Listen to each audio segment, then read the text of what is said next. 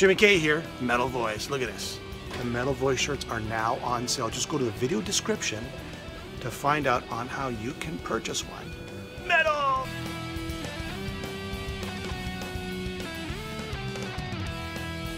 Welcome to Metal Voice. Today on the show, Alan. Who do we have, Alan? Hey, it's been too long since we've had Marc on. The voice himself, Marc Storace of Krokus fame, of course. You know what, guys, I was just going through everything I have that's Krokus. And, I was just going through everything and, just listening to everything just to remember, what a big fan I was and have been.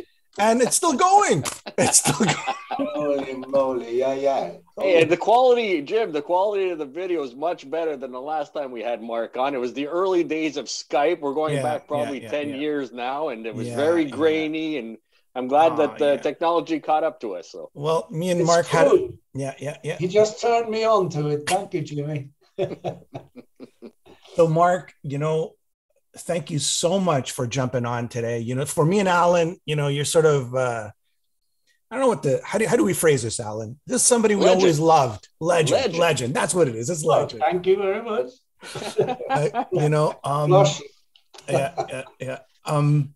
So I guess we could start off. There's a solo album. I mean, can you talk about that? Can you tell us about what's going on there? I can only tell you what I know. Oh, yeah. Well, that'll help. Well, if you don't know, who does? You want to know, should I start at the beginning? But it's a long story. As long as you got, I don't know, whatever you want to do. I mean, 20 years ago, I wrote the title song of the album, Live and Let Live. Wait a minute. No. Wow. I'll do what you did. And there we go. That's cool. All right. Back to listen. These are all, I painted all these, and these are going to be a part of the backdrop and the album title, but they're going to be slightly bigger for the stage, I should hope so. And you'll have a Spinal Tap situation. The pyramids. Yeah.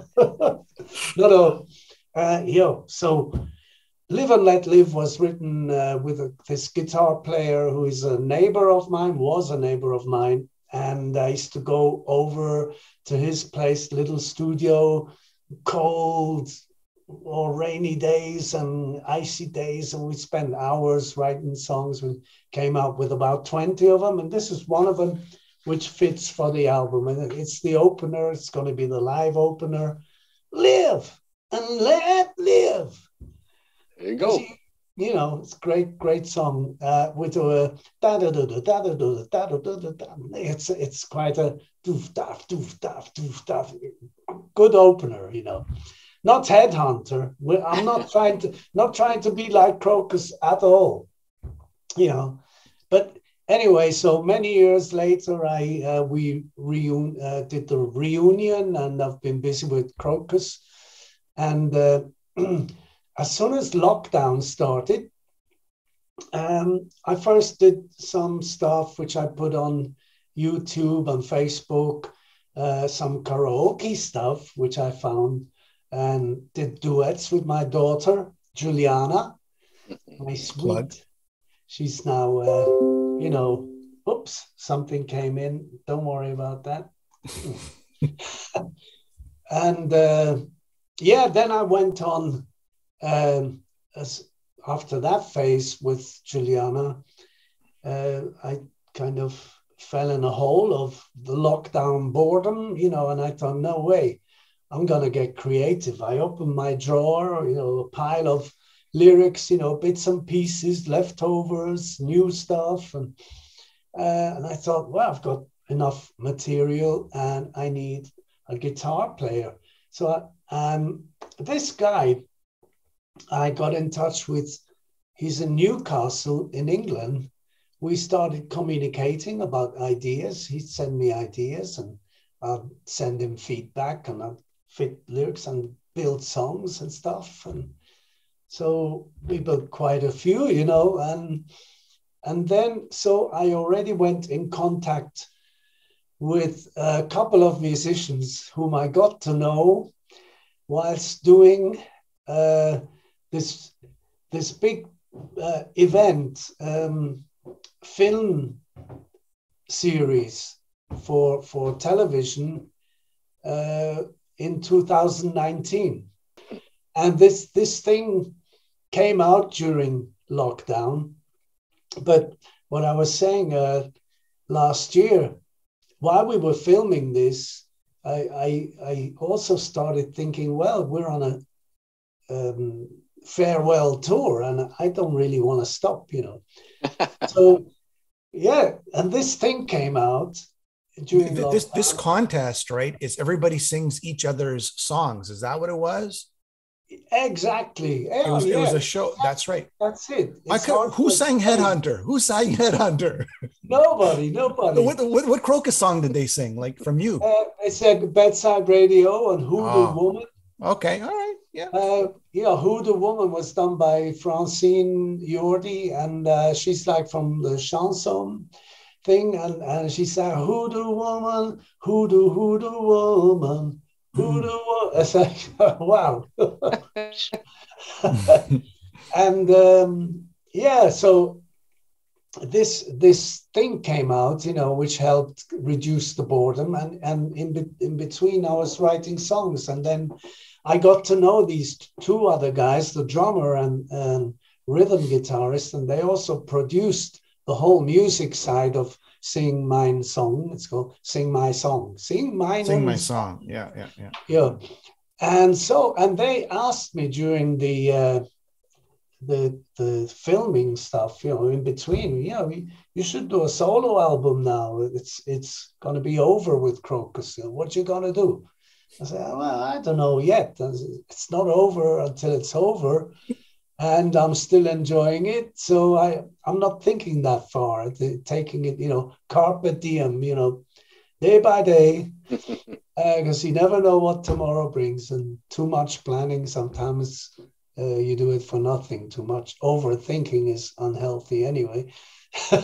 So anyway, I came to that point, and then I called them. I said, guys, you want to do it? Because I really enjoyed working with you. You know, especially I realized when I took the songs from the other guys and wanted to make them to fit to my style, or not 100%, you know, but at least a couple of them. There was one song called Devil on Your Shoulder. So I picked that one up and I thought I can, you know, rock that one up. And with their help, you know, it was really good it came out really good. And so we started, and at the end of last year, they already sent me two ideas, and beginning of this year, they sent me some more. And I got busy working and we did demos and stuff. And here we are. It's ready. It's all recorded and it's in the mix. And I wrote down the names of the guys who played on it. I mean, okay. So describe the musical direction on this. Is this metal? Is this another Headhunter? Is this a Blitz? What is this? None of it all. None of the above. Yeah. What is it? Completely new. It's kind of it's energetic, heavy, melodic, hard rock. And there's also a couple of ballads. You know, I'm a singer. We love ballads. And then there's something out of the ordinary. It's a blues song, which is not the typical blues song, which is like something I saw as a challenge. When they sent me that music, I thought, what? You know, it doesn't really fit. But then I thought, blues is always inside the rock family. You know, it's part of the rock. A body of rock always has blues in there, you know, as opposed to jazz, maybe, you know, although that's also integrated sometimes. But and then there's this one song, I think it's going to be the last one on the album, which is quite acoustical, you know, and more lighthearted and paradise, you know. Time just flies under a midnight sun, you know. It's great stuff. I mean, you know, I'm saying it's great because I've worked for it and I'm emotionally involved with it. But people around us and around me have been telling me I'm on the right track and it's the results are good. So now I'm still, you know, nervous and excited for the release date. You know, 8th of December, we're doing the first. Oh, great. First gig in the Mascot in Zurich. The first gig. Scorpions. You're opening up for the Scorpions, right? Yeah, but that's next year. Oh. Yeah. I'm so happy about that. Wow. Yeah. Do you have a previous relationship with them that made it easier, or is it? Scorpions and I go back to the days when they produced some of their early works. You know, Rock Me Like a Hurricane, with Dieter Dierks in Cologne, Germany. And in those days, I was with the band TEA, a progressive rock band, melodic and heavy. And Dieter signed us up as a kind of experimental guinea pig, you know, to use his new gadgets on and effects and stuff, because it fitted more to our music than maybe other bands and stuff. But anyway, it was an experience, and it was like my first big step into the professional world, you know, where you write songs, do demos, go record the stuff and go on tour, you know, the whole circle. And we did that. We kept it going for like 7 years, you know. But then we got the 7-year itch, and everyone went his own way. Yeah. So there's that. So did you ever were you in the studio with the Scorpions at the same time? Is that where the connection is? Yeah, well, you know, we were there recording, and sometimes they'd drop in to say hi from Köln, I guess, or wherever. And so we met, or maybe they had a meeting with Dieter about something else. And then we later on met, I think it was the last T tour. This was in London. We were on the road with our truck and bus, and they were going the same way, I guess. So we met on an Autobahn restaurant, you know, a freeway restaurant. And so we exchanged, you know, hey, long time no see, fancy meeting you here in the middle of nowhere. Freeway in England, you know. And so there was a relationship, and we opened for them, and I also opened for them with Krokus a couple of times, and I met them later on when I did an album called Blue. And Klaus Meine, well, all of them really, they said that cover you did of you know, Percy Sledge, When a Man Loves a Woman. Mm-hmm. Wow, that's they really liked it and said, you know, it's going to take me places. But then the whole project landed, took a bad turning for you know, business, yeah. Wrong business decisions and stuff. And I mean, you know how it is. An album, even back then, has a limited time, and after that, you know, you can scratch it. But then there was a re-release later on by by BMG, about 7 years later. And we put the band back together. This is Vic Verja and myself. Mm-hmm. We wrote the bulk of the songs together, and we were produced by Robert Popst in Munich. So, and we did a tour, and it didn't have the expected results. So we went our ways, and then came Krokus reunion. You know, life goes on. But okay. I'm looking forward to playing with the Scorpions. I really love their music. So it's Storace. It's Storace that's playing with the Scorpions. That's just everybody clear. It's the Storace band, right? Storace. Storace. What do you say? Do you say Versace or Versace? I don't know. What should I say? You don't know. Okay. Do you say Liberace? Liberace.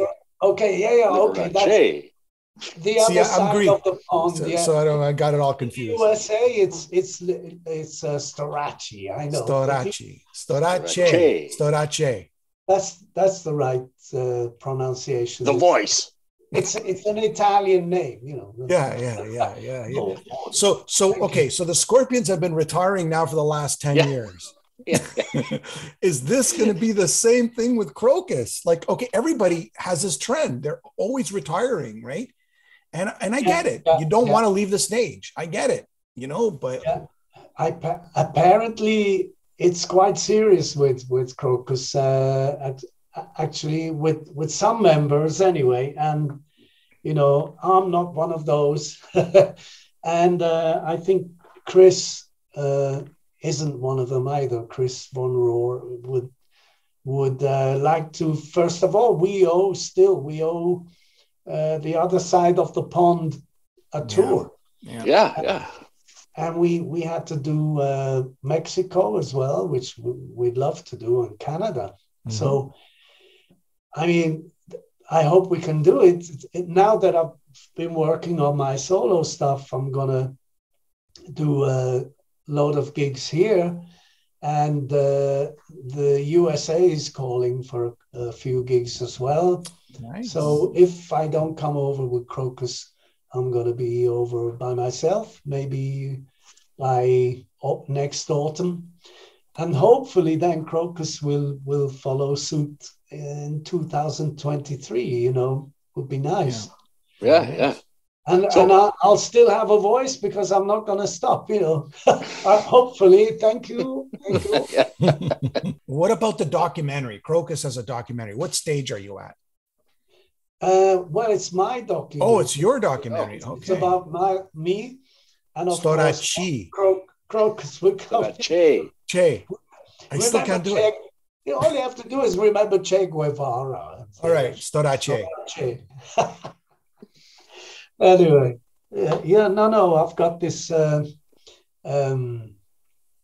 documentary I'm working on. We're so far behind, unfortunately, due to COVID, because the idea was to go down to Malta and do a few interviews there, maybe get 10 minutes coverage, you know, and then go to London, you know, go follow my old footsteps, you know, and meet a couple of people, maybe from Easy Money or whatever.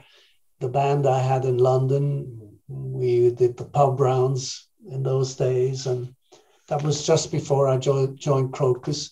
And then obviously come to Switzerland and do the whole thing, like the tea thing and the Krokus thing, and then, you know, maybe go to a couple of spots in Europe and come over the big pond and go to a couple of spots there and do some filming and tell some stories there, you know, maybe have some guests and make it as interesting that I can do it through all the people who are still alive that I can invite to talk, you know, and make a part of it, to make it interesting, you know.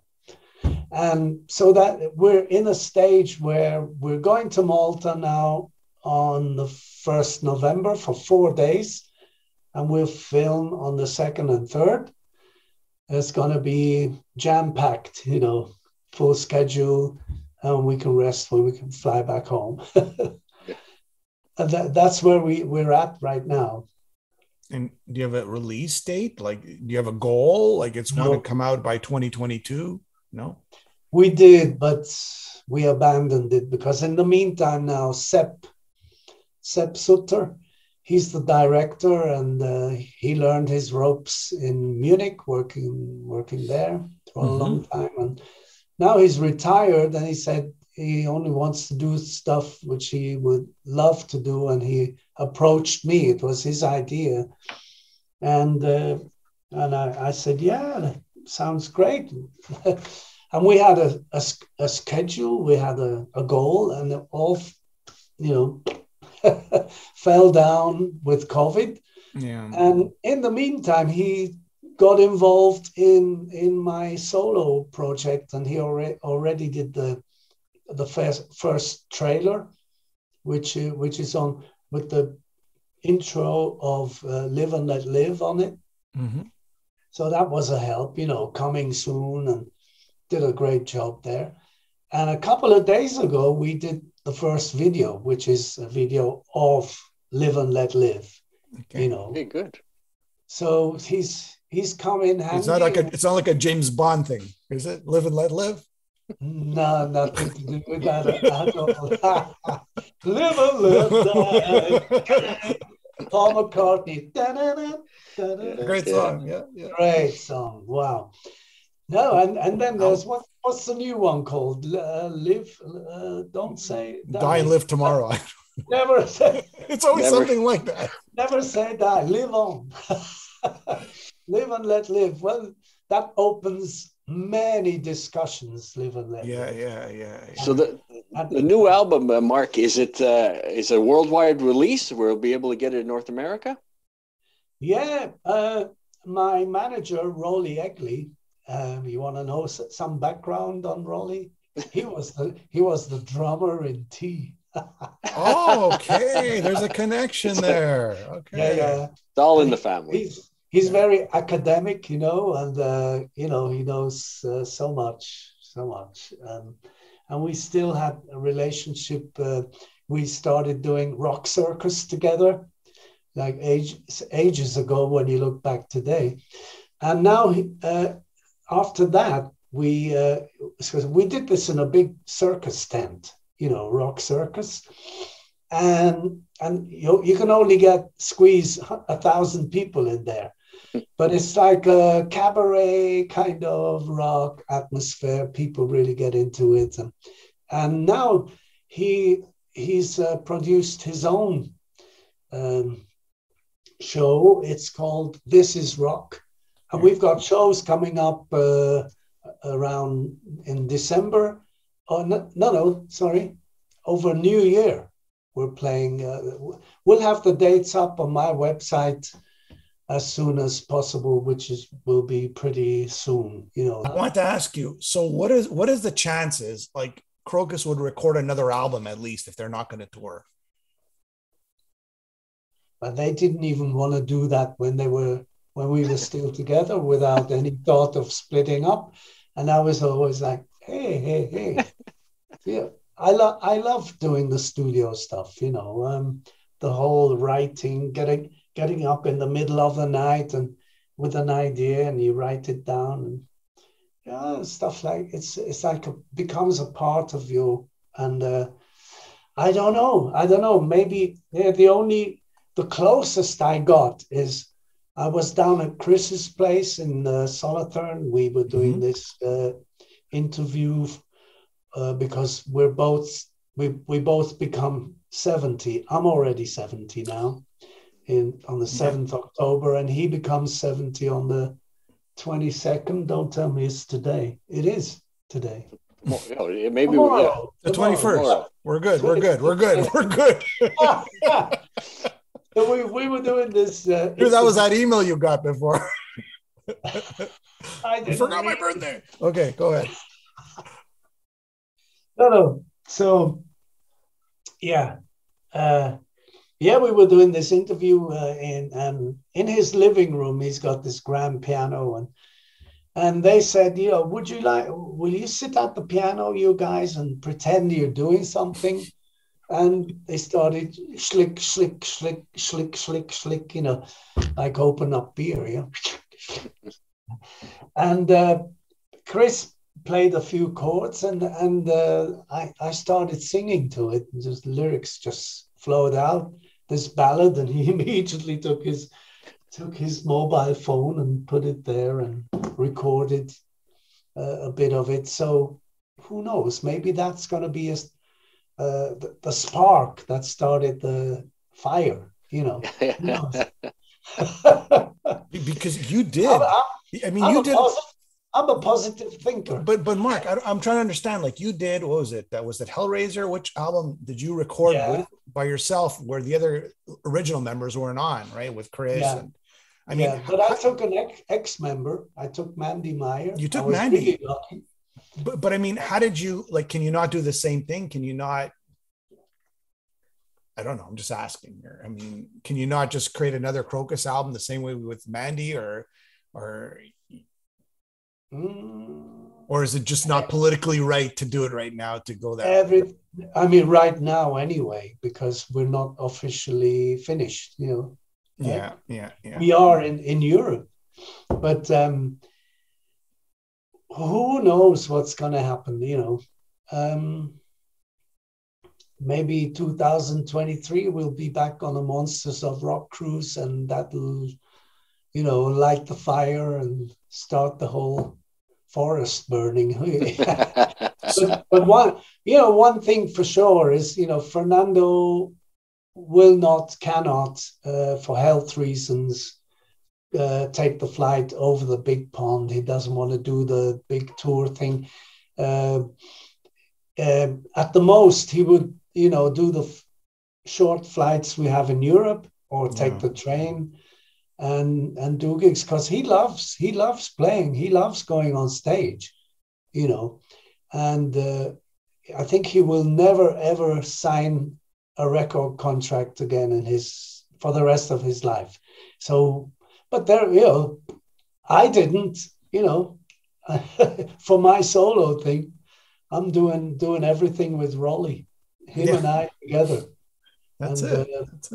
Without the record company, because in Switzerland, they're so poppy, and if you say it's like heavy melodic hard rock, not even heavy metal, hard rock, they just step away from you like you've got Corona without a mask.